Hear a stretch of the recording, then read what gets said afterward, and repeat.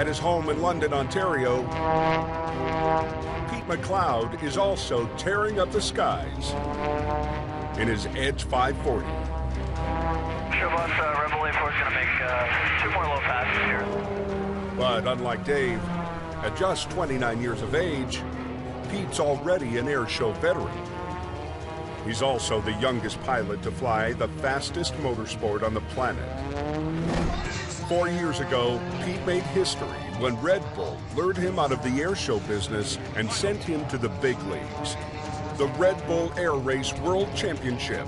Racing at speeds of 350 to 400 kilometers an hour. 9.4 Gs. Low level, high Gs in the corner. It was a big world to get thrust into.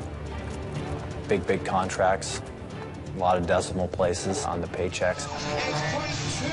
But just 2 seasons in, Too high. It just stopped. the air races came to a halt. If you get absorbed in it, it's a nightmare that there is no end to. But all you can do is look at the hand that you've got at this stage in the game and play it as best as you can.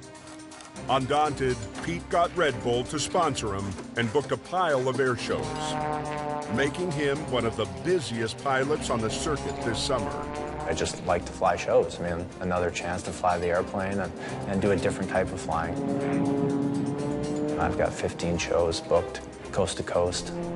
I love Pete. He's been in the major leagues, and now he's back in the minors with us doing air shows, and he's not even phased it a little bit. I think that says a lot about the guy. I love my job, and I'm unbelievably happy to be in that airplane.